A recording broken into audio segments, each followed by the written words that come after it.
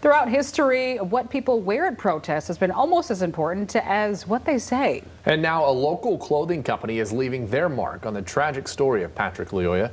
Doug Reardon met the men who are about to etch their designs and Patrick's face in history. Doug? Yeah, good evening to you both. Reg James has been making t-shirts and hoodies for black victims of violence since Trayvon Martin. In fact, some of his designs have been featured and archived by a few museums, and it's about to happen again, this time for his work on Patrick Lyoya. Would you happen to have an XL hoodie that It's not exactly the calling that Reg James strove for. And it's a really sad thing because we got countless lives. And when he started his business, Reg James Clothing, back in 2020, he didn't think he'd be doing this. It's not really about just gear. It's about getting justice for Patrick. So getting justice for Patrick, we're going to get justice. The t-shirts and hoodies that have been relentless sightings at each rally and march for Patrick Lyoya have come from Reg's studio. 2X and then a medium.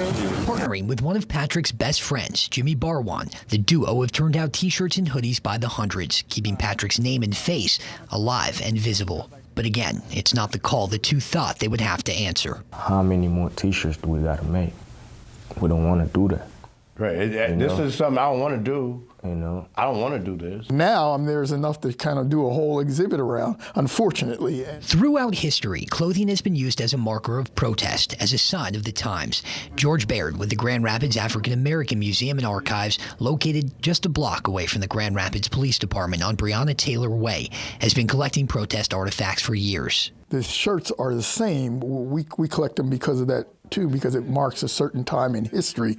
And so for us, it's a great way to honor people. When people come in here to look back at this incident, you know, what information is going to happen, what are they going to see. The African American Museum is now in the process of selling and archiving Reg's clothing for their collection. The GR Public Museum is doing the same thing, and they've already displayed and archived a few of Reg's other designs, including one he made in the wake of GR native Breonna Taylor's killing.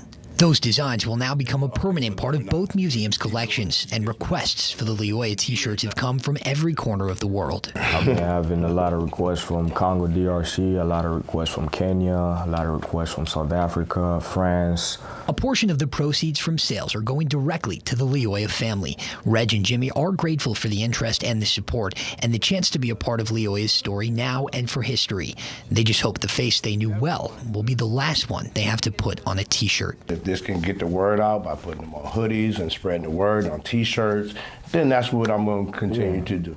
Me wearing this, it's not only for Patrick, but it's for all of us, because at the end of the day, this is about a human being. Yeah. You know, this could have happened to any one of us. And if you want those t-shirts, they go on sale today at the African American Museum at 87 Monroe Center or at the Business Exchange on 28th Street. Josh. Thank you.